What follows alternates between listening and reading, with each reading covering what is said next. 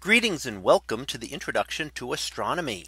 One of the things that I like to do in each of my introductory astronomy classes is to begin the class with the astronomy picture of the day from the NASA website, that is apod.nasa.gov/apod. And today's picture for December the 19th of 2020. Well, it is titled Conjunction After Sunset. So what do we see here? Well, this is the view in the sky as we look out at right after sunset, looking towards the southwest.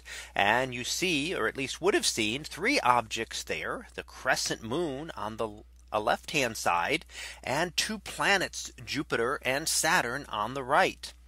Now, over the coming days, the moon is moving further and further away, so it will not be as closely visible to these. But Jupiter and Saturn are getting even closer together. So if you look out to the west, you will definitely not be able to miss Jupiter. It is very bright there and very easily seen right after sunset. And if you look just up above it and a little bit to the left, you will see the planet Saturn. So both are very easy to see. As soon as the sun has gone down and the sky starts to darken slightly, you will see them there, and they are approaching a great conjunction, which is when two astronomical objects are close together in the sky. And how close will they be? Well, you can get an idea of that by comparing them to the moon here. And you can see that now they are closer than the diameter of the moon, which is about half a degree. And at their closest, which will occur on Monday, December 21st, also the winter solstice, they will be as close as they have ever been in 400 years.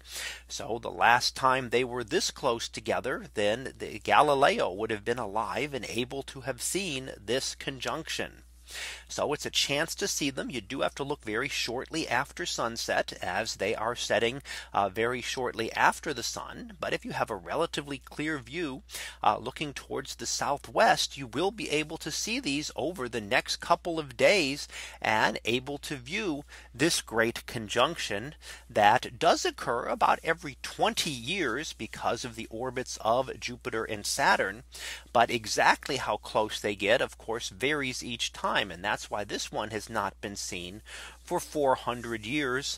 And at this point, when they're at their closest, it'll be about 1/5 the diameter of the full moon. So you can see how big the moon is there. And over the coming days, they will get even closer than what we're seeing in this image, which was taken on December the 17th.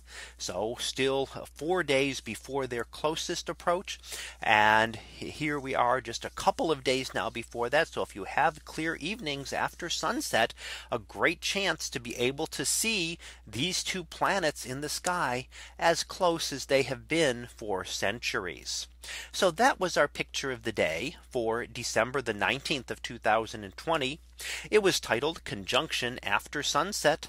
We'll be back again tomorrow for the next picture, previewed to be Pillars and Jets. So we'll see what that is about tomorrow. And until then, have a great day, everyone, and I will see you in class.